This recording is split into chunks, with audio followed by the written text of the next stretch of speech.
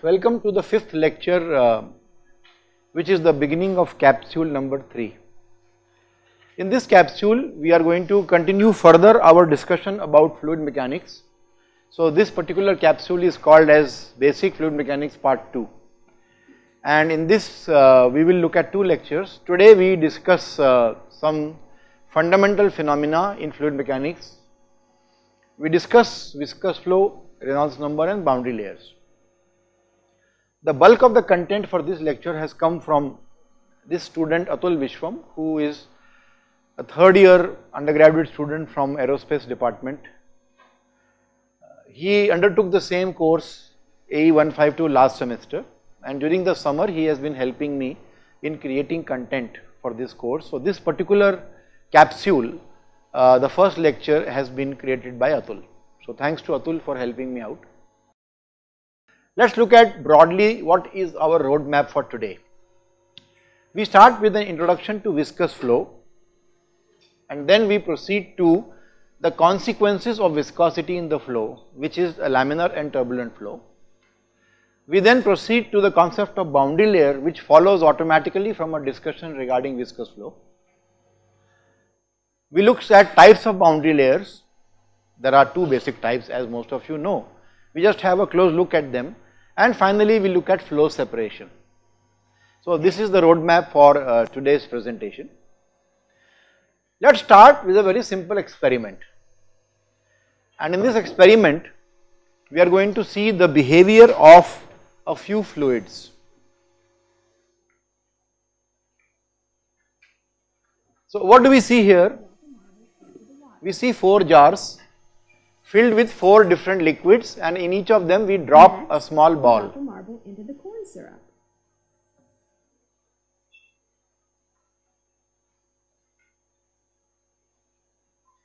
Now, so in the third one, again we are going to drop the same ball. So look, the color can be deceptive.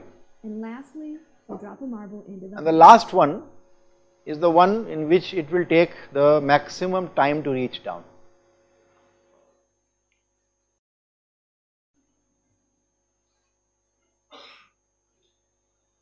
Okay, so 4 jars identical with 4 liquids. First, we'll drop a marble into the water. But there is a difference in the behavior.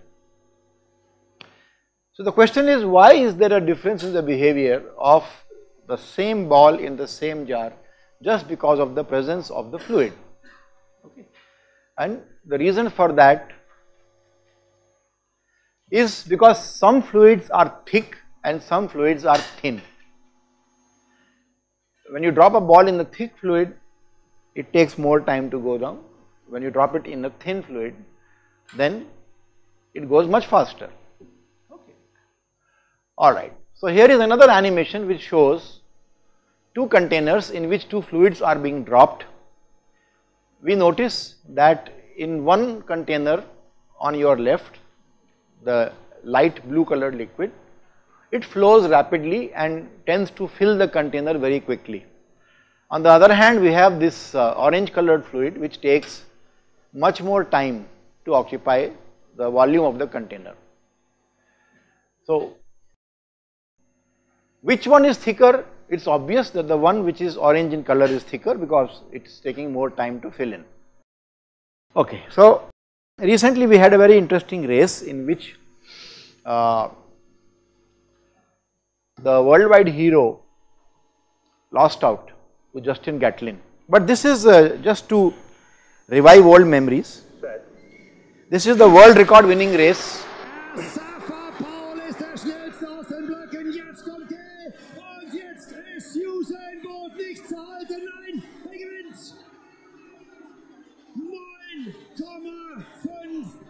Nine comma 58 says the speaker, 9.58 seconds. Okay. So just like we have these runners who run, we also have particles in a fluid that run against a resistance. So let us see, and let us see how viscosity, the property of the fluid, helps us. So essentially, what is viscosity? Viscosity is basically a property of a fluid, and this property manifests itself through a resistance to relative motion, okay, primarily because of friction. Okay. So, if a fluid is thicker, it will have a higher viscosity. If a fluid is higher viscosity, it will have a lower flow rate. Let us have a look. Now we measure out equal proportions of our ingredients into our little containers. So, you have these small containers. In the first heat of our race, we have water, rubbing alcohol, and cream. Water finishes first with a time of 0.233 seconds, and rubbing alcohol finishes last with a time of 0.4 seconds. In the second heat of our race, we're going to be racing olive oil, lamp oil, and vegetable oil. Lamp oil finished first with a time of 0.467, and olive oil finished last with a time of 0.633 seconds. In the final heat of our race, we're going to be racing honey, maple syrup, corn syrup, and dish soap. First across the finish line is maple syrup with a time of 1.33 seconds, followed by the blue dish soap with a time of 4.633 seconds. And then slowly but surely the great corn syrup crosses the line with a 19.5 seconds, and then finally honey with a 20.767 seconds. Here are the results of our race. Just like we saw Water the race crossed between the finish line athletes, first, you have a meaning race that it has the between highest fluids. flow rate and the lowest viscosity. Honey was last across the finish line, meaning it has the lowest flow rate and highest viscosity. Okay, so Usain Bolt basically is water, goes fastest. Alright, now a question. Throughout this presentation, when you see this particular symbol, we will ask a question, and I would like you to ponder over this question and answer using the Moodle page. Don't answer here, this is the question to be done. So the question is, just like we have viscosity of fluids, gases are also considered to be fluid. So do gases also have viscosity, and can you get some information, maybe some videos which shows the viscosity of gases and the effect of the viscosity of gases on the flow. Okay. So that's homework. Proceeding further. Now it's good to know about viscosity, and now let us do some basic calculations about viscosity using the Bernoulli's principle, about which we have studied. So to do that, basically we just have to go and read the assumptions. Now this was a question in the quiz last time. What are the assumptions under which the Bernoulli's principle is valid? And one of the choices was that the fluid has to be non-viscous. Okay. So does Bernoulli principle apply when the fluid is viscous? So we have to go and check out. Okay, so let us look at first the most fundamental flow, which is a flow in a pipe. In this video, we are going to color the flow using a small dye, and the speed of the flow is going to increase with time. So you can see the effect of that. So this is low speed flow at low Reynolds number, which we have not defined so far, but I will define very soon. Slowly the speed of the fluid is increasing. And you can see this starts as so you can see that the pattern behind, the pattern as you go ahead is changing. To see this, difficult to model. Much higher speed flow, transition flow, the pattern changes much more rapidly. But you can see there is an oscillatory structure, and to some extent there is some uniformity in the structure. So, yeah, but as you increase the speed to a very large value, then there is a lot of dissipation of this fluid, and you can see there is a very high level of mixing of the dye in the water. Let's watch it once again from the beginning. And the diameter. Low speed flow, hardly any oscillations. If they are symmetric and they are of low amplitude. As the flow speed increases, these oscillations become higher and higher in amplitude. You will start to see these difficult to model. The structure is transition flow, and now this is actually unsteady flow because it is time varying. Turbulent flow. And what are you seeing? Are these streamlines, streak lines, path lines or time lines? What are these? You can see how we want these are streamlines. to turbulent flow, so we these can are streak lines. Plug flow, correct. Which will be very useful. Okay. In determining, so what we see is that the velocity of the flow in a pipe affects the flow pattern. So when you have very low speed flow, then you have what is called as a laminar flow, which has little or no oscillations. When you have a much higher speed flow, you have a flow called as turbulent flow, where, as you saw, a lot of mixing takes place, and there is a particular speed for a given pipe dimensions beyond which the flow converts itself from laminar to turbulent. Okay, so what about external flows? This was inside the pipe. So over an aeroplane wing which does not have any border on the top and the bottom, do we have a possibility of laminar flow over the wings? So this is another question on the Moodle. Can we encounter laminar flow in actual airplane wings? If the answer is yes, you have to give proof of that. It could be a video from a reliable source, it could be some kind of a photograph or a paper or a publication, anything that we can depend on. Please remember, there are many frivolous things on the internet also. For example, one most common problem that you see is people showing the working of Bernoulli's principle, but actually it is Coanda effect. So you will see many such videos. You have to be very careful. Don't believe anything that blindly that somebody puts up. Don't believe blindly that somebody puts up on the internet.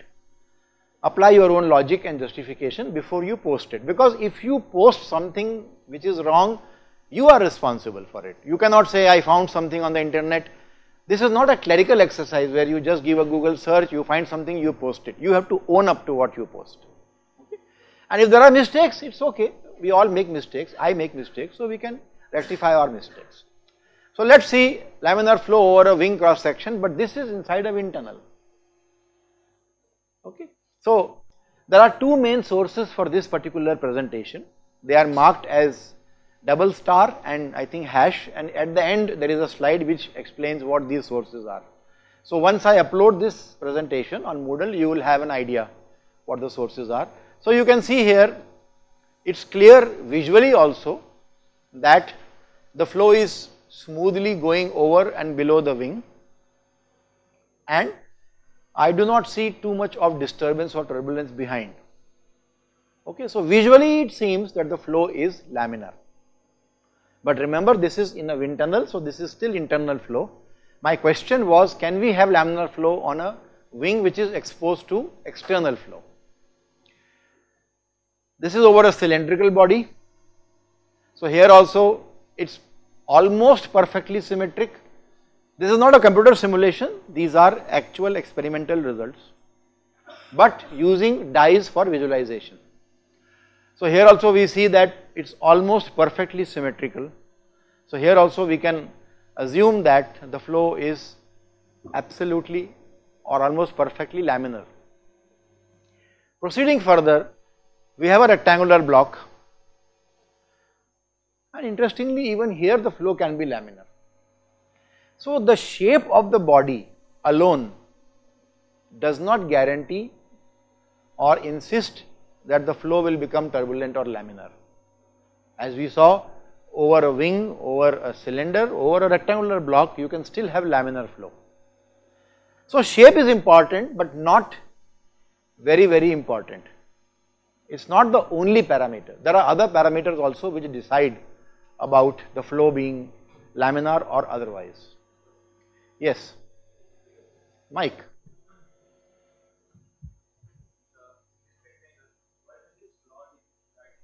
Intentional. This is actually basically an experiment called as a backward facing step. So what you see is a rectangular block, but intentionally they have created a small gap because they also want to investigate what happens if you have, let us say, a water tank over a building which will have some kind of a overhang or a projection behind. So it's intentional. They wanted to study in one experiment flow behind a rectangular body and also flow behind a backward facing step. So that gap is intentional. I think you're talking about this particular gap. Okay, this gap is intentional. And notice the flow here is flowing you do not see much turbulence still. Okay. So, by and large the flow is still laminar. Okay. Now, let us go to the question that we had asked in the class. We had this question in the quiz, oscillating flat plate. Here the plate is not oscillating, here the plate is fixed, but at a very high angle, and still you see that the flow is laminar. So this is another myth many people have. Many people think, oh, if the angle of attack or if the angle at which the body is placed is high, the flow will become turbulent. Not necessary. You can have a very blunt body, you can have a body at a very large angle, still the flow can be laminar. Not always true, but can be also true. So in other words, the orientation and the shape of the body alone is not responsible for the flow to become laminar or turbulent. This is a question which I would like you to talk about. How can we predict, first of all, can we predict when would a laminar flow become turbulent? And if the answer is yes, we can predict, then the question is, what is the parameter or what is the mechanism with which you can be very sure? So this was a problem that was being addressed by many fluid mechanics people in the beginning, and this person, he made some efforts to study these phenomena, okay, and we will, but then my question is, who is this guy? So if you know the answer, I would urge you to raise your hands. Why? Well, let us do the following. Let us have a proper quiz, okay. So I will give you 4 choices, and I would like you to tell me, now of course, all cannot be right, all may be wrong, there could be a 5th guy who did it, and more than one cannot be right, because if X did it, Y did not do it. So here you can use your elimination skills which you have picked up in your examinations. Right, so please tell me. If somebody knows, raise your hand, and obviously after 2 answers, if they are wrong, we do not want to go ahead, because then you can guess. Okay, take a mic please, if there is a mic around, just tell me, what do you think, who is this person? Osborne Reynolds. The answer is wrong. This is what I expected. This is what I expected people to answer. That is why this question. Because we talk about Reynolds number, because we talk about turbulent flow, people automatically assume it will be Reynolds. Oh, it's not Reynolds. It's a trick question. See, what is the trick question? What does it say? It says that I have made some efforts to study. He doesn't say I have discovered it. He doesn't say I am the first person. But he is the guy who actually did a lot of efforts to study it. Okay. So let's go on to, yeah, someone there. My name is Rahul, so it's Prantl, Ludwig Prantl. Okay, Ludwig Prantl. That's also a good guess, but it's a wrong answer. Okay, it's a wrong answer because Prantl is a very famous name in fluid mechanics. So it's a good guess. It's an intelligent guess. That man was great. We call him as the father of aerodynamics. So he must have done some good job. Maybe he did this job. So now we have only 2 remaining. Okay, we have Arnold Sommerfeld, and we have. So now can you guess? Now you have only 50-50 chance. Okay, so you toss. Yeah. So the answer is Stokes. Okay. Remember the Navier-Stokes equation? He is the guy, half of it, Stokes. Also remember that is a Stokes theorem also. That's what we will study. We will study about this particular theorem later on. Okay. Right. So it's George Gabriel Stokes who was the first person to study this, but he could not formulate it properly. It was Reynolds who came ahead, just like Gatlin has overtaken Bolt. Okay. So let's understand Reynolds number. Basically, it's a ratio of 2 forces, and therefore it is dimensionless. The inertial force which resists the motion because of inertia, and the viscous force which creates a resistance to the motion. Okay. So I would say the other way around. Inertial force basically tends to follow what is happening, and viscous force is opposing. So the ratio of that is called the Reynolds number, and there is a critical value of Reynolds number for a particular fluid flow condition. It is different for pipes, it is different for plates, it is different for bodies. We call that as a critical Reynolds number because that helps you decide or identify the point of transition. Okay. So the transition Reynolds number is called as the critical Reynolds number. So this is our key, not the shape, not the fluid properties alone, not the angle. It's the Reynolds number of the flow that decides whether the flow is going to be laminar or turbulent. So there are some typical values. If the flow is internal, it's between 3 to 5,000. If the flow is external, it becomes 100 times more, 300,000, 500,000. And it's the best measure to compare two flows, the Reynolds number. And obviously, as the Reynolds number increases, the flow becomes less and less laminar, or the laminar nature reduces, till you reach a critical Reynolds number, after which the flow becomes turbulent, laminar flow stops. So if you look at a human blood flowing in the veins and the arteries, the Reynolds number is around 100. Why? Because blood is a very viscous vehicle, viscous fluid. So if the numerator is viscosity and that number is high, the Reynolds number will come down. So there are people, including in our department, who are looking at the fluid mechanics of blood flow. In fact, interestingly, we have a PhD student who is an MD in cardiac surgery, and he is now a PhD student studying flow of blood through artificial valves. So if you get time, please visit the aerodynamics laboratory. You will find we have created a small setup where we try to mimic the flow of blood through the heart, especially through the artificial valves. So there we need these kind of studies. A swimmer operates at around 4 million Reynolds number. Of course, it depends upon the length of the swimmer and the speed of the swimmer also, but this is the approximate value. So from 100 we go to 4 million. Large ships like this, they operate at Reynolds number of a few millions. So what is the Reynolds number? First of all, there is a question there. So can you name this ship? Anybody here who is a fan of ships? What ship is this? Let's go back to Moodle. Fine. You can search and put it on Moodle. Now, what would be the Reynolds number of typical aircraft? Between around 6 millions to 10 million typically. 6 to 10 million is the Reynolds number. So when we talk about aircraft and about aerospace engineering flows, we normally speak in millions. These typical UAVs that you fly, these remote control planes that you fly, what would be the Reynolds number? It would be around 0.3 to 0.5 million. Now interestingly, there are many students who take up aero modeling as an activity and they make these remotely controlled planes. Is there anybody in the class who has made remote control planes or is interested in making RC planes? Just raise your hands. Okay. So in our class we have Saurabh, who is actually a very accomplished aero modeler. Okay. So Saurabh, a question addressed to you because of your experience.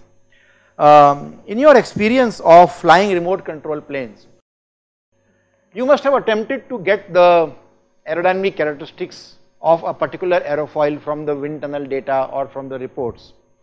But when you actually fly, did you observe any difference between the reported values of, say, the maximum lift coefficient against what you actually got? What is your typical experience? We are actually going ahead, we are talking about lift coefficient, we have not discussed it yet, but just wanted to know.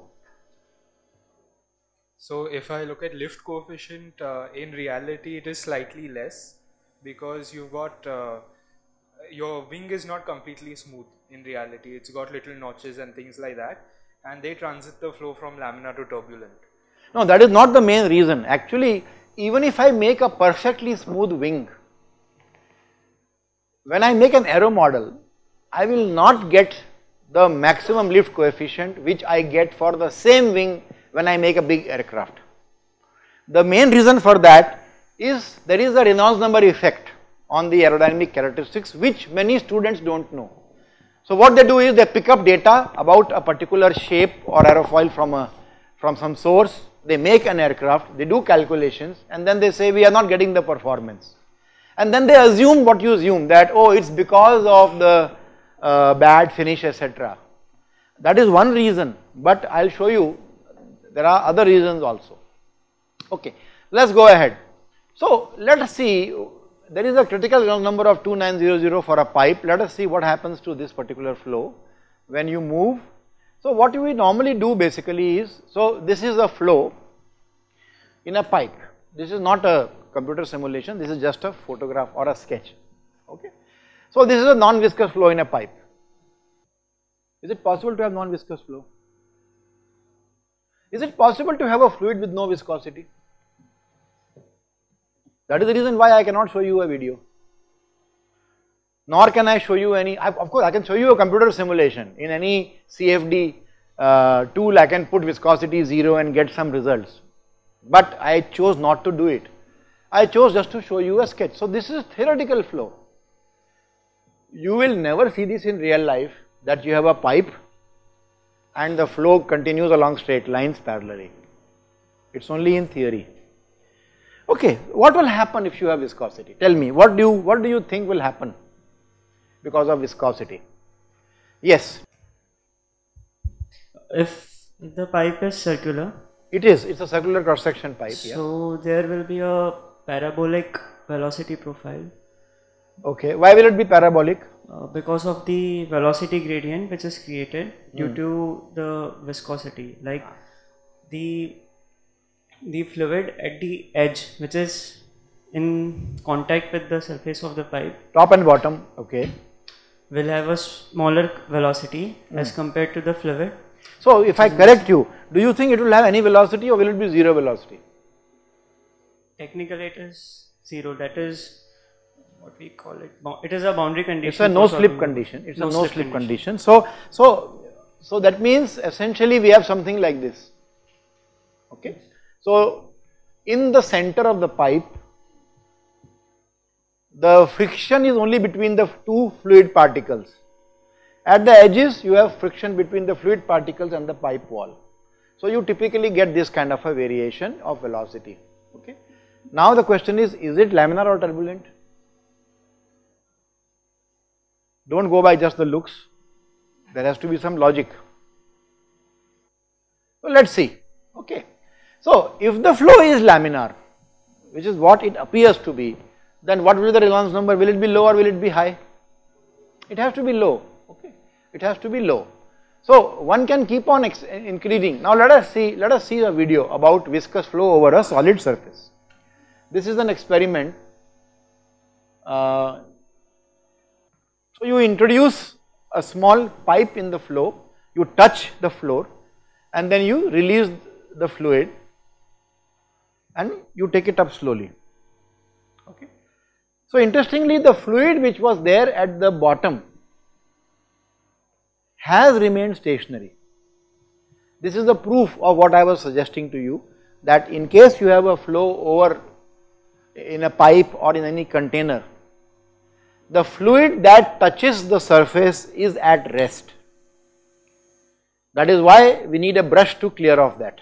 The particle remains, okay, the fluid is flowing but the particle remains. Why is it flowing? Because you can see those things moving, but on the surface it is not moving. That means the surface velocity is 0, okay. So this is because of friction, the friction between the fluid particles and the surface. Now let us go to the flat plate.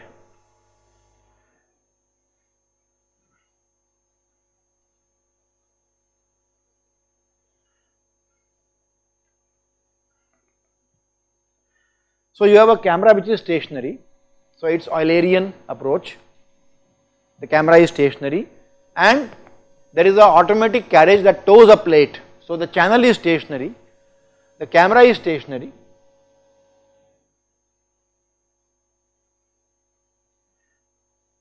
but this plate is moving in the fluid, plate with sharp edge.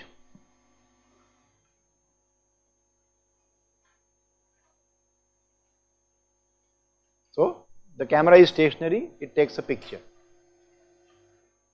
So you can see now the plate velocity is very low and you inject fluorescent dye. Notice how the structure of the flow field changes as the velocity of the fluid is increasing, and hence the Reynolds number is increasing.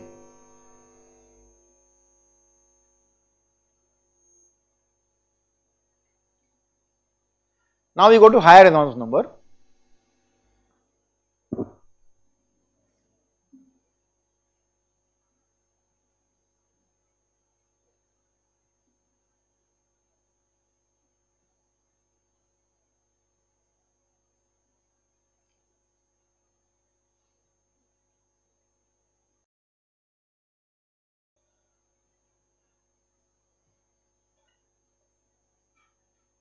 See the difference in the flow field.